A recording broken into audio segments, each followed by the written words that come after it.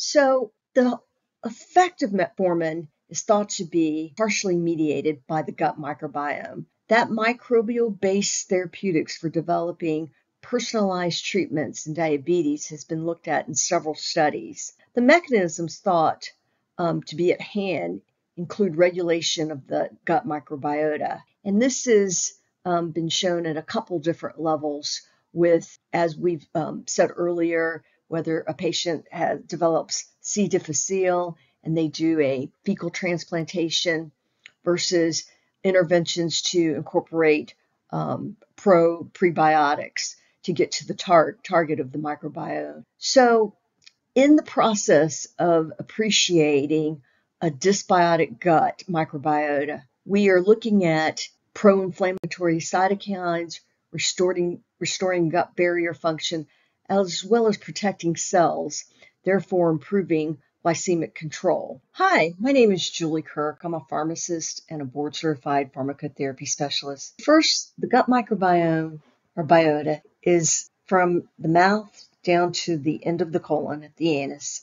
It's a community of microorganisms in the digestive tract, about 6 pounds, made up of 100 trillion microorganisms, bacteria, viruses, fungi, and protozoa. The collective genomes of the microorganisms in a particular environment is the microbiome. So what's in the colon should be different than what's in the small intestine. The community of microorganisms themselves is the microbiota. When we look at the gut microbiome and biota collectively, the big phyla, namely Bacteroidetes and Firmicutes, compose greater than 90%, but there's a multitude of bacteria, Acinetobacteria, Proteobacteria, and many more.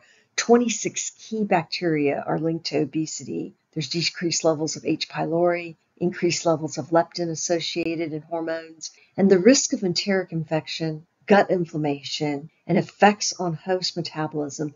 As a certified diabetes educator and specialist, I've spent a lot of time with metformin. I'm interested to talk to you about metformin and the gut microbiome. When we look at dysbiosis in diabetes, there's a pathogenic cascade that occurs where there's an increase in gram-negative species associated with a high-fat diet. And this can lead to translocation of bacterial liposaccharides, or LPS, into the bloodstream. In diabetes specifically, there's also a reduction in butyrate, that small chain fatty acid producer that is so important in the whole gut microbiome that we described earlier. These are the main consequences of diabetes-associated dysbiosis that affect the gut wall integrity, leading to endotoxemia and chronic inflammation. The reduction in the butyrate level, that short-chain fatty acid, has been shown to lead to insulin resistance because of a reduction in good old GLP, glucagon-like peptide 1 pathway. The activation of fatty acid oxidation and in thermogenic energy expenditure also plays a role. Insulin resistance and chronic inflammation is worsened by dysbiosis and is accelerated in the diabetes clinical picture. So when we look at the effect of butyrate and the specific bacteria that's in the middle column, we get an appreciation that metformin works in a couple of different ways.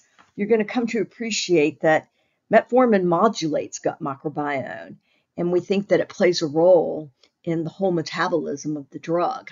And so when we're looking at controlling hyperglycemia and improving glucose tolerance, part of the intestinal discomfort is thought to be what's going on at the gut level with metformin in the cascade of increase in the short-chain fatty acid, lipid fermentation, sulfite reduction, LPS production, and mucin degradation. Likewise, we're hoping for outcomes and improvement in glucose, fasting blood sugar, A1C, and serum bile acids. The gut microbes influence human energy metabolism. The microbiota composition influences response to chemotherapy and immunotherapy. The microbiome defines glucose response to food. So dietary fiber intake influences gut microbiota composition. We know supplementation promotes colonization of protective intestinal microflora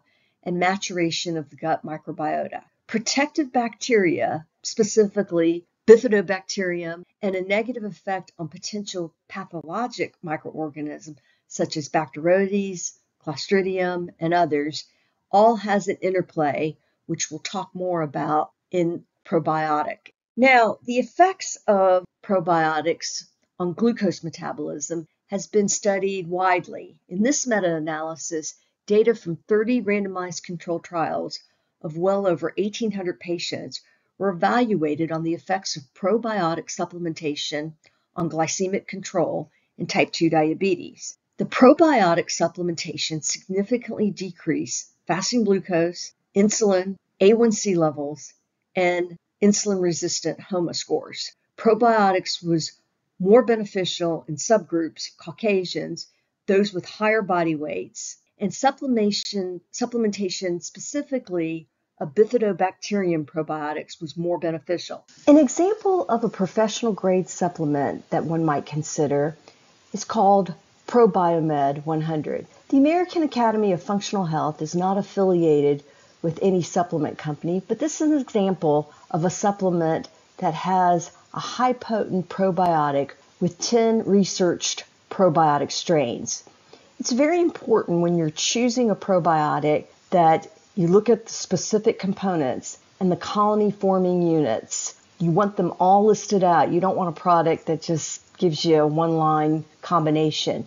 So here you see in this products, there's several different strains of lactobacillus, over many billions of colony forming units, and then the bifidobacterium.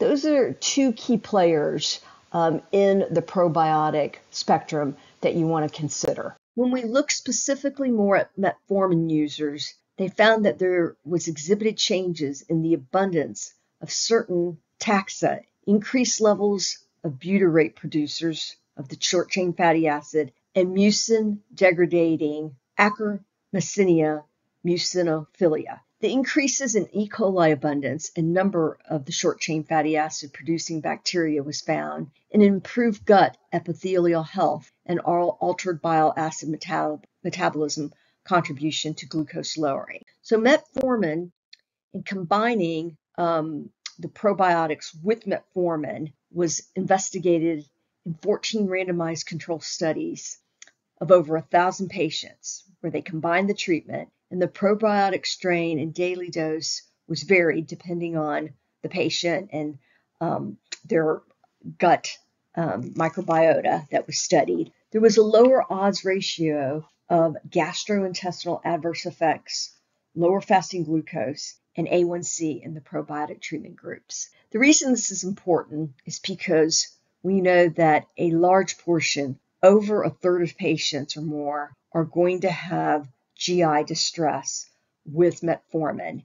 And in fact, most patients will have some form of GI distress for a short period of time, if not a longer duration, with metformin. And so we think the gut microbiome is at hand here. And we know, again, metformin modulates the gut microbiome and has a specific effect on what's going on with the glucose and A1C.